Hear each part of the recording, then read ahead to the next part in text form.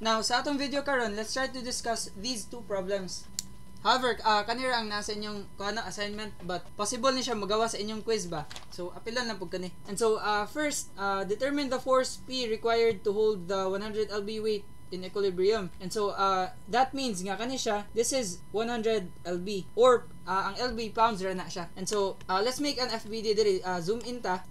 Now, if we make a cut dire, we will be able to determine pila ni siya. Let's label that as TA lang, meaning tension at A. So, let's isolate this one. Ang atong pag-analyze aning pulley kay by pulley gid na pulley A, then mag-cut na punta dire na punta sa pulley B, and then there is a pulley C, and then lastly sa pulley D. So, if we sum up forces vertical, ato is set to 0. Kay again, our system is in equilibrium, and so that will be duha ka TA equals kani siyang 100 lb nga downward force. 2 TA equals 100, and so that means atong TA kay 100 divided by 2, so mahimo ni siyang 50, and so kani siya, this is equal to 50, and also kani 50. Now, if this is 50, ang kaniyang katumbas nga force kung ari na ka sa babaw nga cut will also be 50. Kaya again, usara man ni siya ka cable, the same ra na siya force nga gihold or gi-carry. And so if 50 ni siya, diri na ta sa pulley B. Nya ato lang ni i-label as ato lang ilisag color kana purple. Ato nang nganlan na tog TB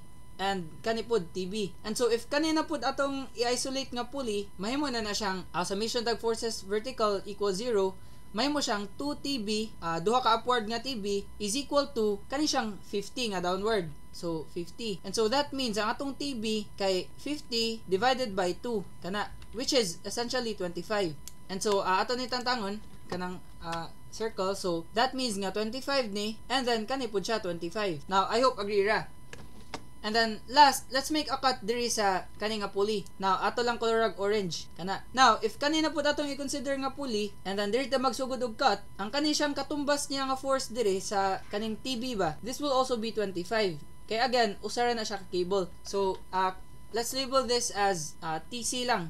TC and ganipod TC. And so if magsum up kog forces vertical dira, mahimo siyang FV is equal to 0, and then duha ka TC is equal to kani siyang downward force nga 25. So that means nga atong TC is equal to 25 divided by 2. So mahimo na siyang 12.5. Again, ang unit ani nila tanan kay LB, kani LB pod. And this is also LB. Now, notice nga ang kani siyang P nato kay along the same murag kana ba connected ra sila ba. So that means nga atong P is also equal to 12.5 LB. Pwede rin nga nimo pag-solve. Now, diri na ta. Kani, medyo lisod-lisod dyan siya nga problem.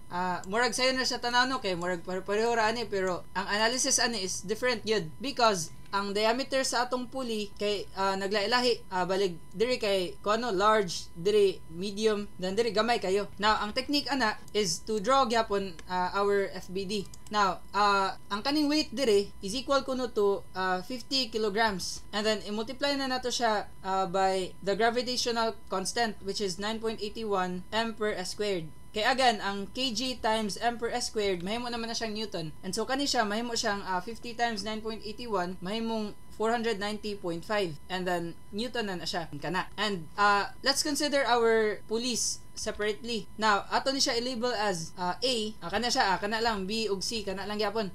And then, zoom in ta. Now, ang kani siya, we know nga, nag-carry siya P. Ang kani siyang pulley sa A ba? And so, kani siyang tanan, mo carry na siya P equally. So balig kani siya P forces ni siya. And then ang kani siyang B mo carry sa na og forces nga the same pod. And so ato lang ninganlan og di ba ang kaning tulo ka P na siya reaction dire pababaw. And then since kani siya nga cable is sakop na sa B, ang force na niya i-carry kay ang kaninang force sa B pa jud. So kani siyang tulo, force na sila B. Now I hope agree ra. And then lastly, kani siyang pulley sa C, mo carry po na siya equal forces pod.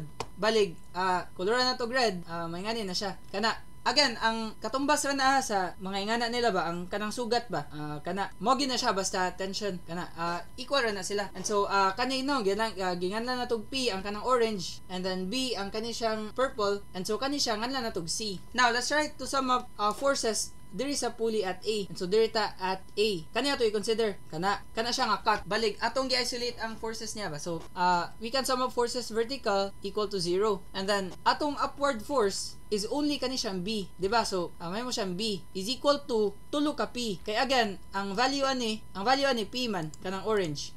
So balig b is equal to tulo ka p, so 3p. And then mo na niya atong first equation. And then diri na punta sa b mag-cut. Now if mag-cut ta sa b, kani ato i-consider kana. And so di ba makasama tag forces vertical. So summation of forces vertical is equal to 0. Mahimo siyang c, mora man na atong upward force equals tulo ka b. Kaya again, kaning tanan purple, ang iyang gi-carry nga force kay equal to b. So mahimo siyang c is equal to 3b. Now I hope agree ra. Now since na natay duha ka equations, let's try to express everything in terms of p. Kaya again, ang gipangita sa atong problem is kani siyang force p required to hold the 50 kg mass in equilibrium. And so kani siyang b dire, ilisdan na lang ako kani siyang 3p, di ba?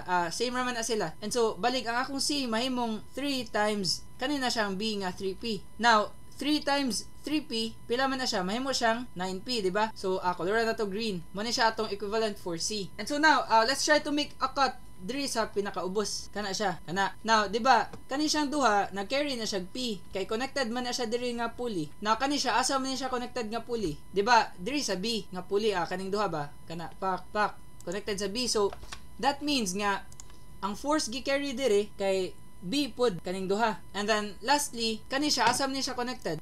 Diba, connected siya diri sa pulley sa C. And so, these two will carry a force nga C. So, again, C ni, diri lang sa tunga, C, kani siya B, and then kani siya, ang katong P na to. Now, again, wala nilabot ha. Kaya ang atong cut, diri ra kanira atong gi-consider kana. Wala na ni appeal. So, mag-submission ta og forces vertical, considering kani siya nga cut, kana. So, mahimo siyang 2P, kay again, duha ka P kanang orange, plus 2B, kay duha man ka B, and then plus 2C. Mo na siya atong upward forces. And then that's equal to kani siyang downward force na to nga 490.5. So balik equal na siya to 490.5. Now, na-express naman na to ang B in terms of P and also C in terms of P. And so ato na lang ning ilisdan, di ba? Kani amo man ni ang kaning color yellow and then kani ang color green. Kani ba kaning mga nailisdan na to ba dire? So mahimo na ni siyang 2P plus 2 times atong B kay kani siyang 3P. So 3P plus 2 times kani siyang C nga 9P. Equal na siya to 490.5. And so pwede na ni nato i-add tanan. Di ba? 2P plus kani 2 times 3 mahimong 6P, and then plus 2 times 9 mahimong 18, and then P equals 490.5. Now 2 plus 6 mahimong 8, and then 8 plus 18 mahimong 26. And so mahimo na ni siyang 26P is equal to 490.5. And then divide nato both sides by 26, makuha na nato tong answer. So P is equal to input lang nato sa calculators. 490.5 divided by 26, mahimo siyang 18.87. And so, mo na siya imong answer. Now, pwede pod nga, kani nga expression, imong i-shift solve sa imong calculator. Now, all you have to do is to type the equation. So, ang kanang P, ilisdan lang na nimo siya x. Kay, mama na siya imong pangitaon diri sa calculator. And then, ang i-solve sa calculator is ang variable man nga imong gi-type. So, 2 times P, mahimong 2 times x.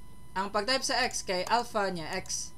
And then, plus 2 times 3 times P, again, alpha x, gyapon na akong pag-type ana. And then, plus 2 times 9 times P, x gyapon, and then that's equal to, pag-type dahil sa equals, kay alpha niya, kani siyang solve. Kay, mao ni siya kaning red, equals man na siya. And then, 490.5. And then, press shift niya, kani siyang solve. Makuha gyapon natin mo ang the same value. Now, it's up to you kung kani ka, if di ka ganan mag-simplify ba niya, madlo ka mag-careless niya ka, nga na, pwede rapod ka na mong